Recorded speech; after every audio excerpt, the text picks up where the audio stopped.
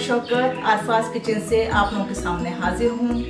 Friends, ये ईद के बाद मेरा पहला वीडियो है, तो मैं उन सब फ्रेंड्स का बहुत बहुत शुक्रिया अदा करना चाहती हूँ जिन्होंने ईद के मौके पे Eid greetings, Eid wishes आरफाज kitchen को भेज के आरफाज किचन से अपनी मोहब्बत का इजहार किया।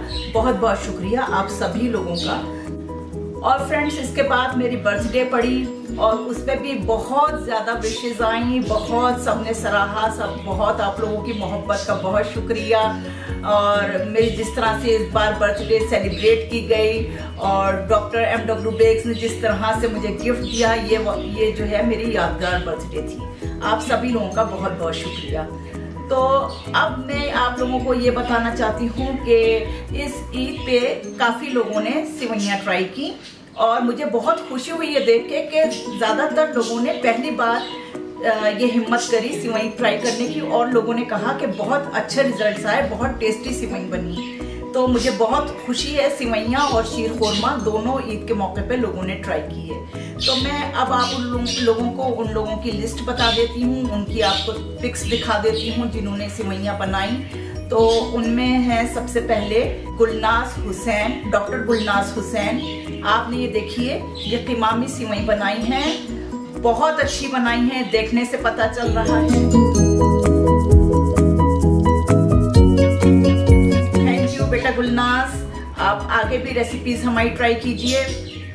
और इसके बाद हैं डॉक्टर रणवीर सिंह, और थैंक यू डॉक्टर साहब आपकी ये रेसिपी शेयर करने का, और आपकी मिसेस डॉक्टर सुरेखा का बहुत बहुत शुक्रिया कि आपने ये रेसिपी ट्राई करी।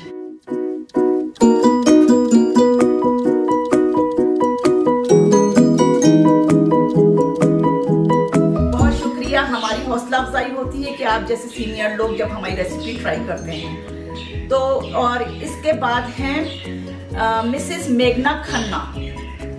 आप जो हैं आर्यन होटल्स की चेन की ओनर हैं और मुझे बहुत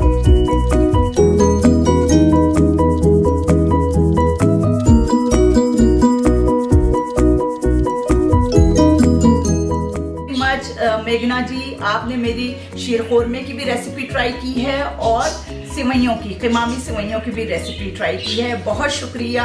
मुझे उम्मीद है कि आप फ्यूचर में भी मेरी रेसिपीज ट्राई करेंगी। Thank you very much.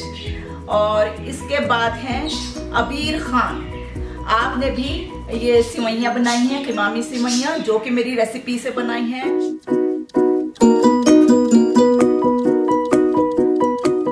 Thank you very much अबीर, बहुत अच्छा लगा आप सब लोगों ने ये ईद के मौके पे मेरी सिवैयाँ ट्राई की, बहुत शुक्रिया।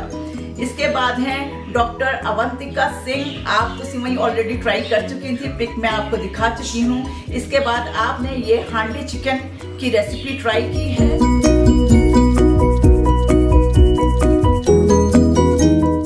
बहुत बहुत शुक्रिया डॉक्टर अवंतिका सिंह, बिल्कुल देखने से बिल्कुल जानदार और जबरदस्त चिकन लग रहा है आपका। लोगों से फिर वही रिक्वेस्ट कि आप लोग मेरे चैनल को लाइक कीजिए, मेरे वीडियोस को लाइक कीजिए, इसको शेयर कीजिए और मेरे चैनल को सब्सक्राइब कीजिए, बेल आइकॉन प्रेस कीजिए ताकि मेरा हर आने वाला वीडियो जल्द से जल्द आपके पास पहुंचे। तो प्लीज व्यूअर्स, लाइक कीजिए मेरे चैनल को, मेरे वीडियो को फौरनी।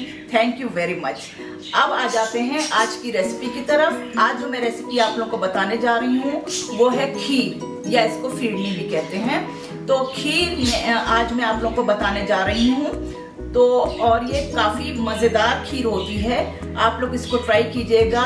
शादियों से या होटलों से भी ज़्यादा अच्छी खीर बनती है और बिल्कुल सिंपल वे में ये बनेगी। तो आइए हम आपको इसके इंग्रेडिएंट्स दिखा देते हैं। ये 1 लीटर दूध है, ये full cream long life milk है, जो कि मैंने उबाल के और औटा के, उबालने के बाद 15-20 मिनट, आधा घंटा आप इसको धीमी आंच पे रख दीजिए ताकि इसका टेस्ट और अच्छा हो जाए। तो ये हो गया दूध 1 लीटर, और ये शक्कर है 250 ग्राम या 5 सर्विंग स्पून्स।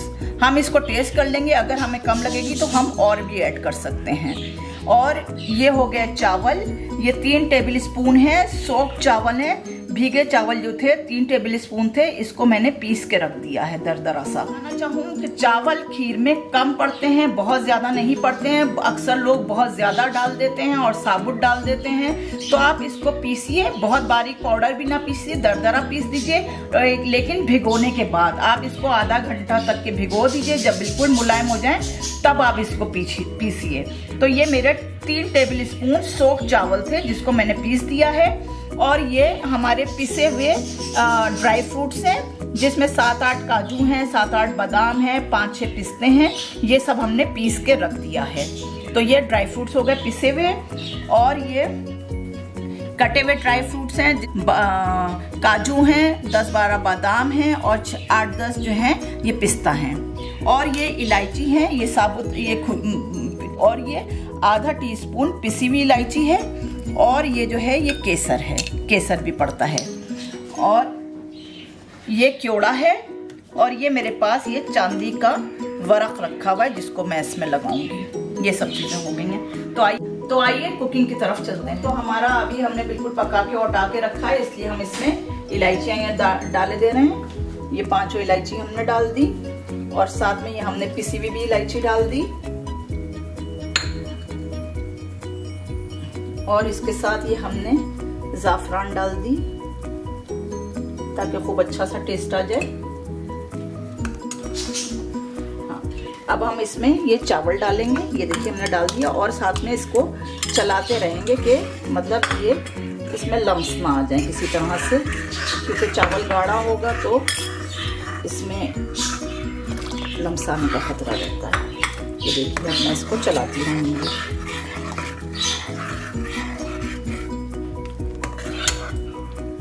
तेज आंच कर दीजिए।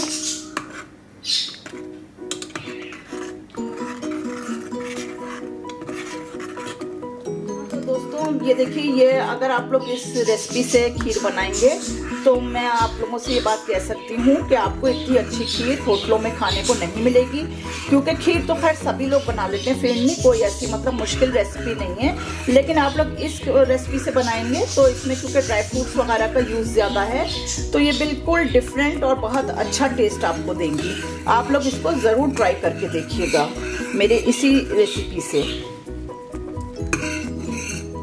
तो व्यूअर्स, ये मैं आप लोगों को ये बात बताना चाहती हूँ कि चावल डालने के बाद आपको ये मुसलसल चलाते ही रहना है, वरना इसमें फुटकियाँ और लम्स वगैरह पड़ जाएंगे। अब हमने देखा कि ये हमारा गाढ़ा हो रहा है, हो गया अच्छे से, चावल इसमें पक गया है। तो अब हम इसमें अब शक्कर डाले दे रहे हैं। ये हमने अब शक्कर डाल दी। शक्कर डाल के हम तेज कर देंगे, और अब हम जो है ये इलायचियाँ जो हैं निकाल देते हैं, क्योंकि अब इसमें इलायची की स्मेल आ गई है और अब हमें इसकी मज़ीद कोई ज़रूरत नहीं है। तो ये हमने शक्कर डाल दी, और शक्कर के साथ ही हम इसमें ये पिसे हुए ड्राई फ्रूट्स डाल देंगे। ये देखें,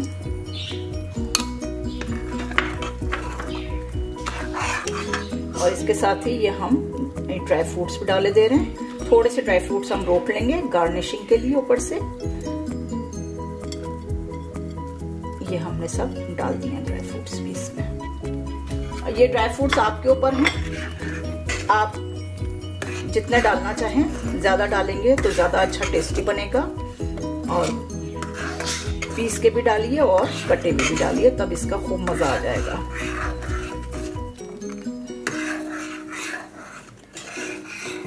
ये देखिए दोस्तों, अब खीर जो है मेरी तैयार है। आप लोग इसकी कंसिस्टेंसी देख लीजिए। ये देखिए, बहुत पतली नहीं है, बहुत गाढ़ी भी नहीं है, बस ऐसी होती है। ठंडी होगी ये और गाढ़ी हो जाएगी। तो अब मैं आखिर में इसमें क्योड़ा डाले दे रही हूँ। ये देखिए, और अब मैं इसको डिश आउट कर लूंगी।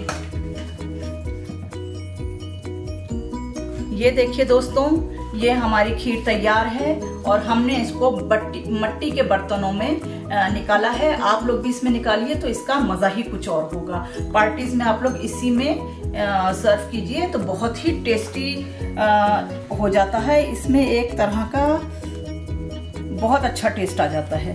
तो अब ये देखिए, मैं आप लोगों के सामने गार्निशिंग भी किए दे रही हूँ। ये देखिए ये जैसे है, और ऊपर से मैंने इसमें ये सब ड्राई फ्रूट्स डाल दिए।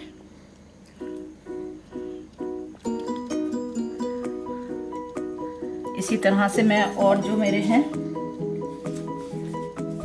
इनके ये मैं ऐसा करूंगी कि ये मैं अपने चांदी के वर्क काट के